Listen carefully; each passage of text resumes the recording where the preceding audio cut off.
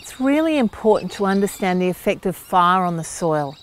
And these effects ultimately vary depending on the heat and duration of the fire, but they include a loss of moisture, a loss of nutrients, a loss of organic matter, all that beautiful compost and aged manure that you may well have worked through the soil can actually be burnt and have disappeared.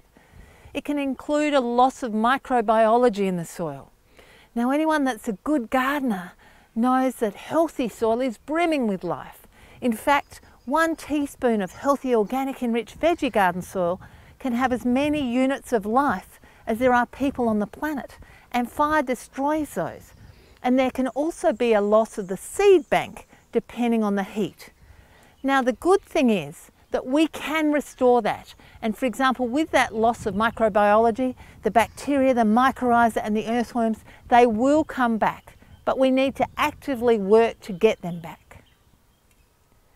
Now, ash is quite alkaline, and that will have an effect on the soil. If your natural soil is acidic, as it is in many areas of the Adelaide Hills or Kangaroo Island, it's probably not going to be an issue if there was only a little bit of ash left on the soil. For example, if it was a paddock and there was a bit of stubble and it burnt, that little bit of ash might even sweeten the soil and the grass might grow better. However, if there are large deposits of ash left on soil which is already alkaline, that can cause a problem, and you can get plants with signs of lime-induced chlorosis, which is where you get the yellowing leaves and the darker green veins. So ultimately it comes down to knowing the pH of your soil naturally, is it acid or alkaline, and knowing how much ash was deposited. Anything more than about a shovelful per square metre is too much, and it's worthwhile trying to remove it. The other thing about ash is that it's quite light and movable.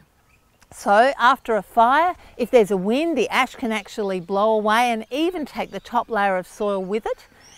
Ash also can end up in waterways.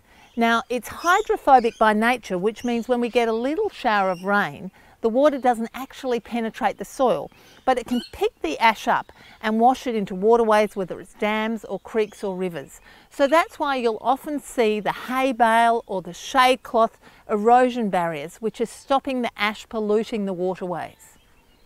The effect of fire on clay soils is quite different. It makes them set rock hard like cement. You should also be aware of possible contaminants in areas that burned, particularly if there were any structures. This could be plastic from irrigation pipe or even plastic netting that burnt. Or if there are any structures nearby, be aware of possible asbestos or permapine timber which burnt, which is treated with copper, chromium and arsenic. To find out how to deal with such contaminants, check out the Natural Resources website. So restoring soil after fire involves removing excessive quantities of ash if you have them. It's also about improving the soil structure with the addition of compost or aged animal manures. This will also start to feed the soil microbes and bring them back.